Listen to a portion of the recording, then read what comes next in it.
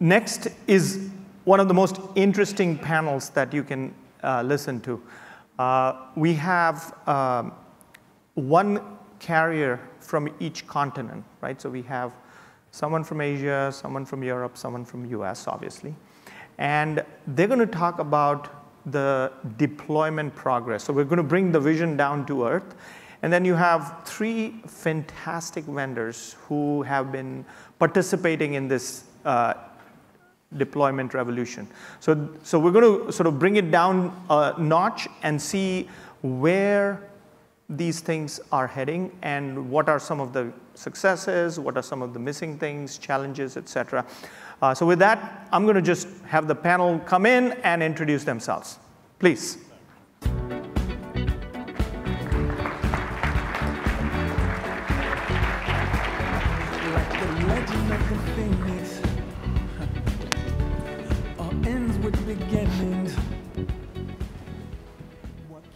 Hi all, it is my big pleasure to host this panel. My name is Alla Goldner. I work for Amdocs. I'm Director of Technology Strategy and Standardization and also a member of Technical Steering Committee of ONAP and Use Case Subcommittee Chair of ONAP. And I would like to ask our panelists to introduce yourself, please, and some headlines of what your company is doing. Thank you, Alla. Thank you very much. Really appreciate being part of this panel. My name is Ayush Sharma. I'm heading the engineering and technology function for a disruptive and relatively new company called Reliance Jio, backed by Reliance Group. We offer connectivity, cloud, and compute services right now in India region, and with hope to expand internationally. On connectivity, we have about approximately 180 million subscribers, pure LTE, VoLTE, and our aspiration is to achieve 400 million by the end of this year. Average data consumption is about 12 gig, and we hope to take it to 20 gig by the end of this year. So on the cloud side, we are relatively new, and we're building our edge cloud strategy.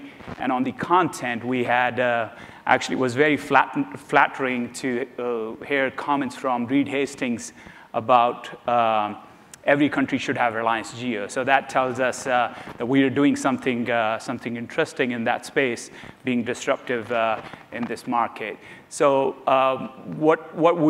our chairman's vision is twofold with this cloud content and sort of connectivity services. Two most important factors are first, superior user experience, and second is superior user experience at the economies of scale. And open source is very, very vital part of our technical strategy moving forward. We're doing a variety of open source projects, and that when putting open source in production brings its own set of challenges and opportunities.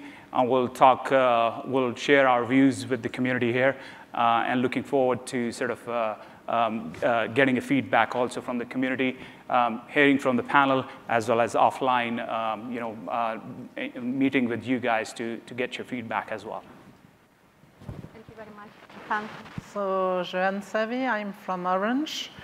And I'm leading in Orange a transformation program that is called On-Demand Networks, and that is about the implementation of SDN and NFV with the explicit intent to leverage these on-demand promises. So it means that we can have drivers that are from the B2B business, so either in a defensive approach or in a business development approach. Maybe I should have said that we have 28 countries as a footprint, mainly in Europe and in Africa, and that also explains the diversity of approaches and of deployment strategy that we can have in Orange. Because, of course, these countries are not at the same level of maturity, at the same level of competition. They do not have the same stakes. So, as I said, it could be either the B2B business development or defensive approach that is an incentive. And that is clearly developing this on-demand network promise from a portfolio standpoint. Or it can be the agility promise. It's reducing the time to market if we are thinking about marketing questions, or it's reducing the time to deliver, time to repair if we focus on the operations. And that's where, of course, we're quite concerned by the automation.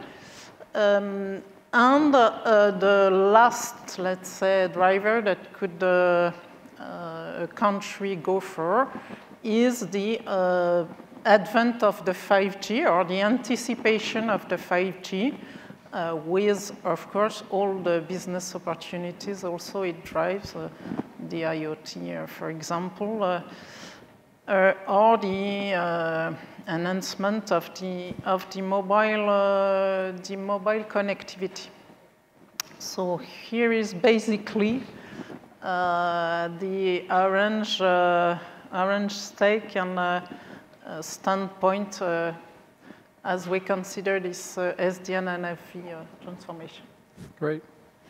Hi, I'm Chris Rice. I'm responsible for network function virtualization in software-defined networking within AT&T, design and automation associated with that. We've been at this a little while. We have the experience associated with some of the early work there in that area. It's largely my teams that have been involved in some of the things that you saw R put up there in terms of Acrano and Danos and ONAP, and I'm looking forward to the discussion today. Thank you very much, Adam. Hi, my name is Adan Pope, and I'm the Chief Information Technology Officer for Ciena. Ciena is well known for a number of things, primarily the fastest networks in the world and optical transport infrastructure, but also through our acquisition of Cyan years ago now, have the industry-leading automation platform deployed in over 20 service providers live, including Orange and CenturyLink and a number of others. And so today I'm responsible for our long-term vision strategy and really what we're building into our portfolio and how that aligns with open source and which projects to be involved in and other aspects like that. So thank you for the opportunity to be on the panel. Thank you very much. Hi, my name is Ron Haberman from Nokia Software. Specifically, I run what we call emerging products in Nokia Software. We build technologies to be used by connected intelligence, digital experience, automation, etc. Units within my shop include cloud, cloud-band, IoT, cybersecurity, digital channel, and so on, as well as the incubator where we build ideas into products and then businesses. In Nokia, right, we're connected to open source for quite some time, very much attached to the space. I'll talk about it a little bit later. But we also have, as probably most of you know, quite a wide portfolio that spans truly everything from the house connectivity, optical, radio, routing, switching, etc. Which gives us quite a bit of a good perspective on how to connect the old with the new. And I know that we'll talk a lot probably about orchestration and what it takes to actually operationalize networks in this mixed reality of old to next generation is what keeps me up at night, at least these days. Me too. Thank you very much. So moving on, and I would like us to talk about NFV SDN, and clearly, speaking of my own company, NFV SDN is seen as a key strategic area for us, and we are contributing and deeply involved in ONAP. And I would like to ask each of you to explain what your company did in NFV SDN area, and specifically for open source in the past years. Please, Ayush. Yeah, I mean, we've been obviously relatively new player, but still, given that within 2 years of span, what we've done utilizing open source, I think it's incredible. So we've built GeoMano, which we call it, a platform based on ONAP, which is in pre-production already, and we plan to bring that into production fairly soon. We have also built our own SDN controller platform. Again, that is compatible with both ONOS and Open Daylight. and we are going to introduce slowly in phased manner into the production network. We are embarking on the journey to explore, and first phase would be more leveraging open source, and second phase would be, as we build up more open source code is to contribute, is into what we call integrated tech as we're moving towards 5G, IoT, and MEC architectures. So in the IoT, we've already started working, obviously leveraging some of the open source the code to kind of build that platform, and then build the connectivity data, and then either sort of intelligent services on top of it. On 5G and MEC, again, so we have a disaggregation strategy, which is radio, router, and cloud. And within the 5G span, we have started to explore XRAN. And we have started to already test in the lab ONOS-based XRAN. And we are also working with some of the vendors who have hardened XRAN controller. And we plan to put that in our phase 2 of massive MIMO trials. Phase 1 of massive MIMO trials is already over. So we had some learnings from those massive MIMO trial. But in the second phase, what we plan to do is, or intend to do is introduce centralized controller. And we will compare whether pure open source controller works well or vendor-backed open source platform works well. And based on pure merits, we'll sort of introduce that into a production network and then build some value propositions on top of it. And the challenges or the use cases are, first one being video, because our network is hammered with video, as you would imagine. And we want to obviously use the XRAN to improve the end user experience and keep our network free from video. Second is more to deal with the external and internal interference. And third is on building the sort of control logic on top of it. So in radio, we're doing that. In sort of IP or white box switches, so we're already talking directly to the chipset vendors. And we are also exploring Stratum, DNOS, and I was glad to see there is some synergy between different switching operating systems. So we obviously want to leverage a open source switching operating systems, and we want to build that and then ask the vendors to bring the value differentiations in terms of VNFs, how it comes into play, and then cut it across IoT, whether it's IoT gateway, whether that's a virtual BBU box going into the white box, or it's in the cloud or in the data centers, et cetera. So that is a very important and a vital project where we are already embarking on that journey, and it's very encouraging to see sort of AT&T taking lead on that. So, and we will obviously collaborate with AT&T, Deutsche Telekom, and many other providers and work towards that sort of an desirable goal. And third and last point, what is a optical, which is a kind of a big sticking point to introduce open source there because of valid reasons. We started to sort of take Voyager, which is coming out from the TIP program, as a kind of benchmark, and then harden that sort of Voyager ROADM part and build the sort of values around it. And that is, we are talking to different vendors, as well as we are working with academia, both in US as well as in India, be it Stanford, IITs, or other places as well, to see how we can sort of build that and introduce into the metro networks in the FTTH when we are offering those kind of services. So 3 big areas where open source and disaggregation plays an important role: radio and XRAN, white boxes in operating system, and third, in the optical, very clearly, obviously building using Voyager as the model or as the benchmark and building sort of values on top of it. So the messages to our vendors is loud and clear, sort of innovate or go be extinct. Sort of that is the sort of a journey, and that's the passion, and that's the ambition we are driving towards to sort of mobilize to 400 million customers with that superior user experience with 5G and MEC services. Thank you very much. So we in Orange, as I said, we're at a key point, a key turn in our deployment. which is we can consider that the phase make it happen is done, since we have a portfolio or an offer for big multinational companies of the network as a service type, and that we are launching or about to launch SD1 offer also for smaller segments of the B2B market domestic level.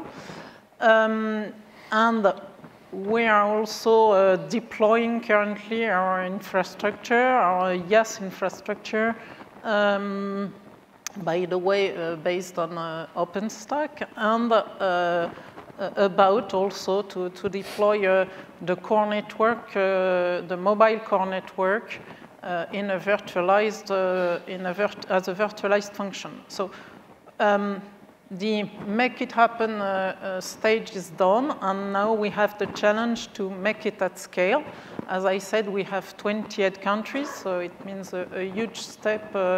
And also, of course, we do not intend to stay at this level of the core network, but go to the edge, and that's especially the need for the 5G at the end of the day. So this is our status, let's say, and what do we expect from the open source? You said connecting the new with the old. I would say also to get the best of the two worlds that are the network world and the IT world, and not the worst. And I think it's where the open source can really have an added value and prove its added value, because it allows fast innovation and it allows standardization. And as I said previously, we need automation, and we need a sustainable value chain. And for these two specific focus, I think that the open source communities that we are involved in, and it's especially, I'm talking about ONAP for the first case, for the automation, and I believe in NFV for the second one. I think that, as well as ONAP, of course, I think that where the open source dynamics is really key, and we clearly invest in Orange in these fields, in these specific fields. We have also interest, as you mentioned, for the white box question, or the universal CP question. And I have mentioned that we are working about the portfolio for the B2B, but it's also a potential opportunity for the wholesale market that we have a look on also. Good. Well, you know, Andre kind of went through our journey in his keynote. You know, we had very public goals, you know, that John Donovan was nice enough to give us early on. And, you know, when we first started, we really didn't have a big interest in open source, to be honest with you. In fact, we thought this was going to be some of our secret sauce in the way that we did this. And then, you know, kind of as our work evolved and our thinking evolved, we realized it was probably better to get more people involved and to get a bigger community involved, so that this could be a wider phenomenon, if you will, than just AT&T. And we had a lot of discussions with, you know, aligned folks, and some of whom are on this panel, early on around those areas. But, you know, we've had goals of, you know, 55% last year, 65% this year, 75% by 2020. So those are, again, very public goals. I think one of the things that's helped us is that experience that I talked about, and the experience that we'll be able to leverage in 5G. So it'll kind of be born in the cloud. I don't think we'd be confident enough to say it would be born in the cloud if we hadn't gone through what we have gone through and the work that we've done. And, you know, from our standpoint, we see more and more opportunity with open source, and I think around the community in general, because while no single one of us in terms of communication service providers is as big as some of the hyperscale. Together, we're bigger than all of them. Right, and I think that that's really kind of the message I'd like to leave this group with is like how we work together as a community for that common kind of 80–90% kind of overlap that we have that we get benefit from. And then, you know, with the specialization that we talk about will probably be that other 10% that'll be unique to AT&T, unique to Reliance, unique to Orange, or whoever else is in that mix. And I think that that is a big benefit for overall for this community, as well as the vendors too, to be honest with you, because again, they benefit by commonality, that they get something they can reuse over and over and over again.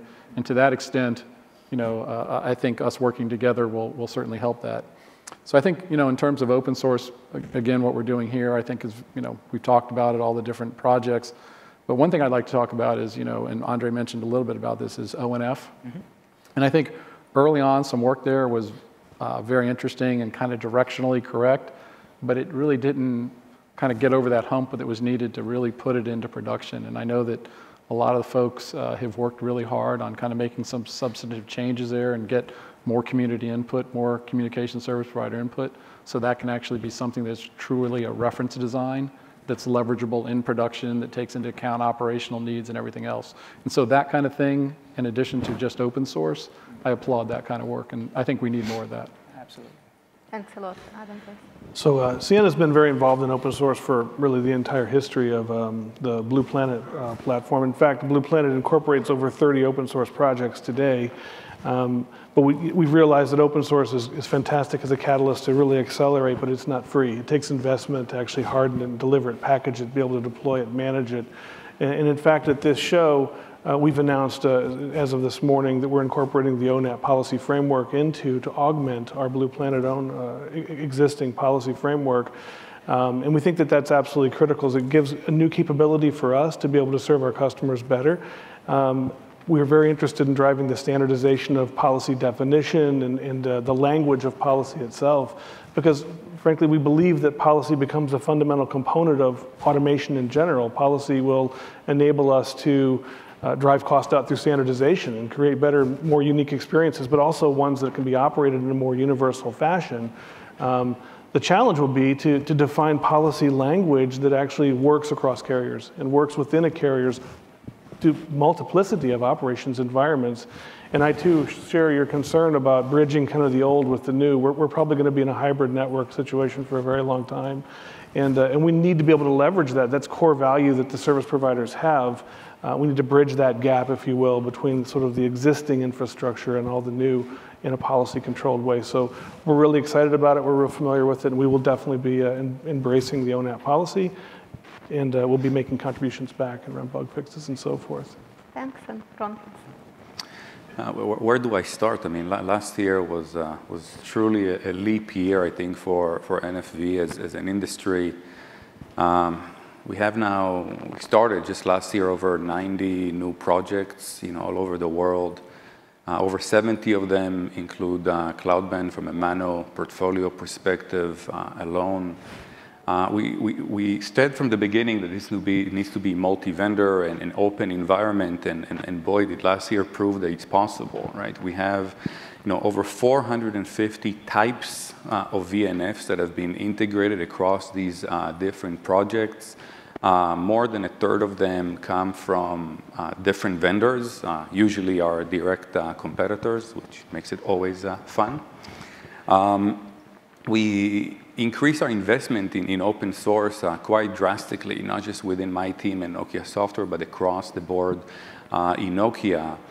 We have some projects that we started, you know, like Vitrage, which I'm very proud of, part of OpenStack root cause analysis.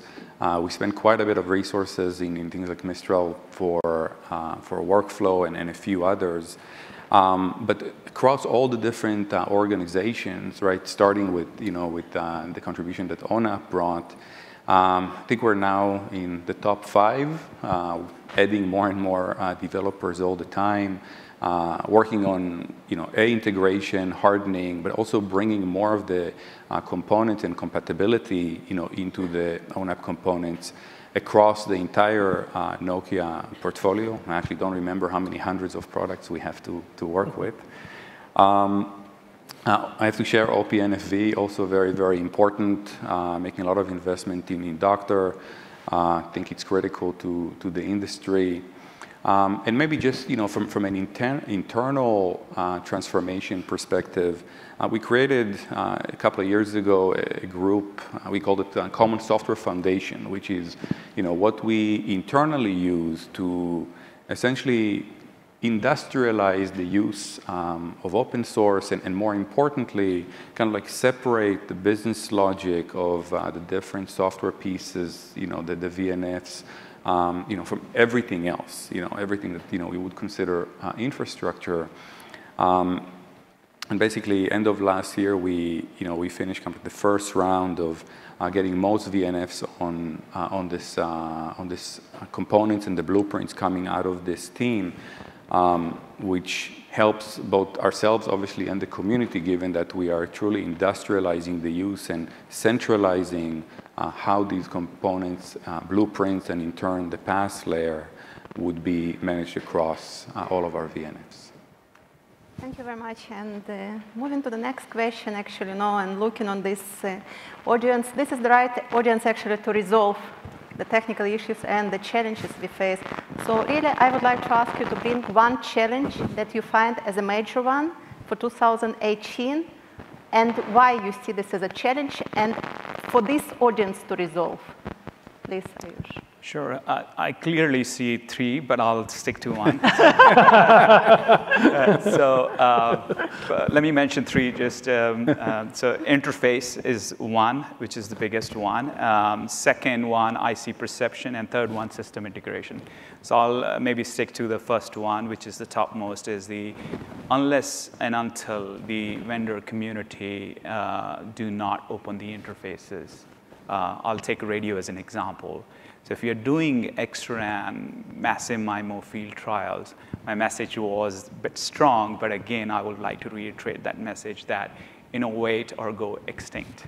So there are vendors or there are emerging vendors which are embracing that, and they will open the interfaces to radio network. Right? So that is very, very vital for the innovation to happen. That was just an example, and I could go on a lot in such examples, but this is very, very important for the innovation. This is very important for us to solve the video problems at the edge, which is, vast majority of traffic the service provider are hammered with, and they make very little revenue, and it's a common problem. So if we could solve that user experience problem and have the SONs, media agnostic SONs, using these controller interfaces and have those vendors open those interfaces, I think that'll be in favor of the community, that'll be in favor of everybody, with the providers, as well as for the new players to come in to play. So I would reserve my comments on the second and third one in the interest. So. Thank you. Jehanne, please. From my standpoint, I will come back to the industrialization stake, as Ron mentioned, but from the standpoint of the value chain, I think that the key point here is collectively, and that's why this audience is relevant, to make the value chain viable, sustainable and viable. And this means that, yes, we have this point of opening the interfaces and so on, maybe going to a point of standardization for the NFVI, probably.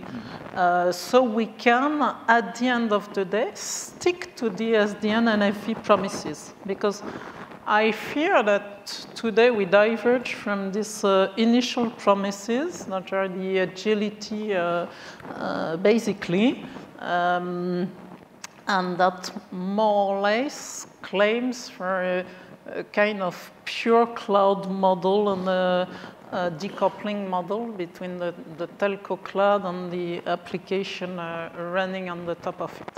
And so to come back to your question, for me, and we have several levers or several actions beside, but behind, excuse me, but this is this question of the value chain that probably we are struggling with today, and that could have some ambiguity in the behavioral factors. Of course, because we have to accept that we disrupt our business model. It's a risk for all of us, but at the end of the day, we could probably keep value each other's and leverage these promises if we deliver them. That's good. You know, I really want to cover, there's probably one big area, but I want to make sure people understand where I think this fits. So when we first looked at this, we said, where can we go apply SDN and network function virtualization? And somewhat orthogonal. We said, look, we can apply that in our IP core, we can apply that in our metro packet core, we can apply that in our wireless core, the mobile RAN with ORAN and other things. We can apply it in IP services, we can apply it at premises equipment. So I want to make sure that when I talk about this, everyone understands that's the world that we're talking about. It's a fairly big world. It's not just wired, it's not just wireless, it's a fairly big world. I think that the time, and this kind of gets to automation and the interfaces and everything else, but the time to onboard a VNF, you know, I think it's time to change that. And what I mean by that is that, you know, early on, all these were unique and everybody was learning, but right now, I think we've got a much better idea of what a Lego block should look like as opposed to a snowflake. And in different areas of those areas I just described, some people have done a really good job of making it easy to onboard and others haven't. And I think it's time for the vendors in those areas to step up, because I think, in fairness, a lot of the service providers here have stepped up. They've gotten on very common platforms, they've gotten on common automation, and we're trying to make it easier for those vendors to be able to deliver commonality to us, you know, Lego blocks. And I think that this year, that's something that I know we're going to drive very hard, both in open source as well as within AT&T. Yeah, so Ciena software services business really exists to help our service provider customers really solve automation problems. And we also have seen that sort of one-size architecture hasn't really fit all circumstances. And so anything we can do in the community, we've been a huge recipient of value from open source, as I said, but anything we can do as a community to even drive further standardization of those Lego blocks, how things really do work together, what interfaces are there, then I think we have a better chance to really enable greater levels of automation at lower cost and be able to be more agile, like I think everyone on the panel really wants. So for us, it's about integration, interfaces, and definitions and languages and so forth, so that we know the target we're to comply to drive those benefits that we're all looking to get out of the industry. So a customer of mine asked me, you know, recently, can you please, you know, stop bringing me a lot of new things and help me use, right, the stuff that is there. And, you know, it actually, it's half joking, but it's very serious, because I think we reached a point where my ask is think simplification. We have a lot of pieces, we have a lot of code, we have a lot of ability, but it's complicated, right? It takes quite a lot of effort pretty much across the chain, right? From getting it together, for building it, installing it, managing it, onboarding the VNFs, and managing, you know, the VNFs once they're onboarded. And the piece that is missing is the simplification that I think is critical. And if I may just talk about the suggestion of how to solve it, I would ask, you know, the developers, think of the operations guy, right, or girl, that needs to come there and without understanding, right, all the details of the code, make use, right, of the system for the purpose it's there for. The purpose being, you know, moving bits and providing service, and add your design based on that basic user in mind, right, as opposed to the tech itself. So I guess when you know, take what all of you said, which is basically about openness, modularity, these are things, agility, these are probably the things that we need to concentrate on in the near future. Yeah. With that, thank you very much. Thank you. Thank you. Thank you.